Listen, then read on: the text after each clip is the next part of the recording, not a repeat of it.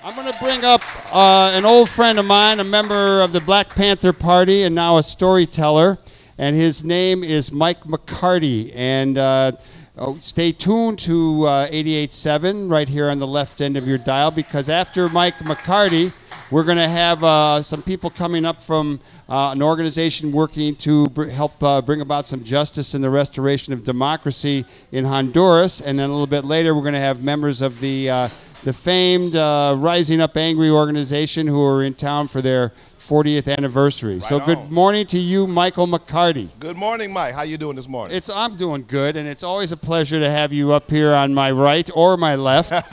You're one hell of a guy. And what brings you to town this time? Well, this time I'm here to tape some stories. I'm taping some stories in Evanston this weekend.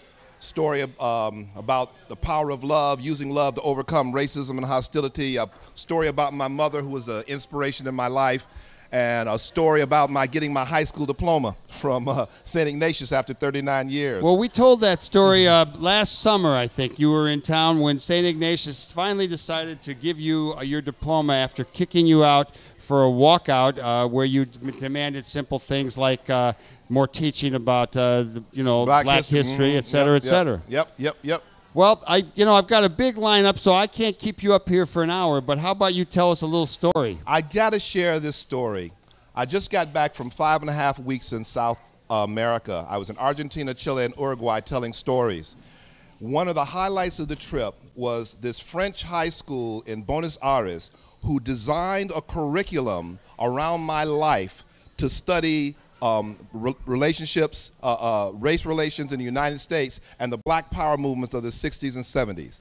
Think about that. Me, guy from west side of Chicago, got kicked out of high school. If they only knew the truth about you. One of the great things, they had to take tests about my life. All right? They had to write papers about my life. Check this out. And one of the great things, one of the questions, and this is really touches Where's me. the line so we can get in this program?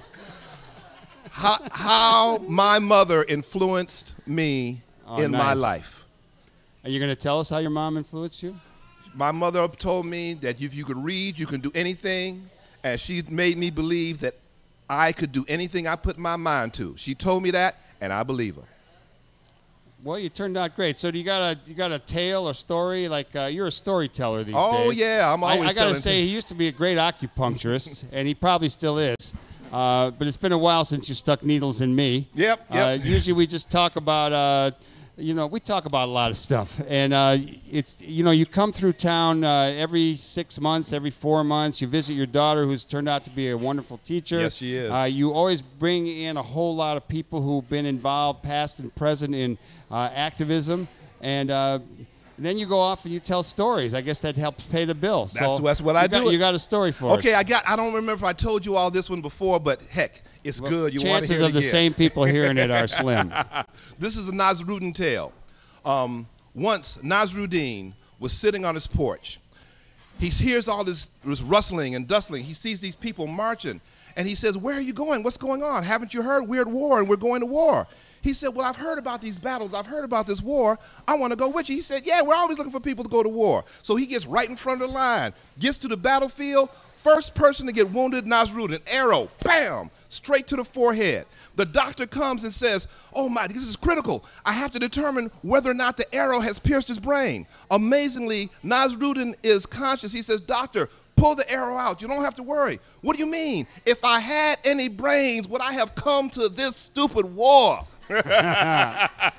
Well, that's good. That's good. Let's have a big round of applause for Michael McCarty. Right. Always a pleasure to have you. My pleasure, I'll see Mike. You.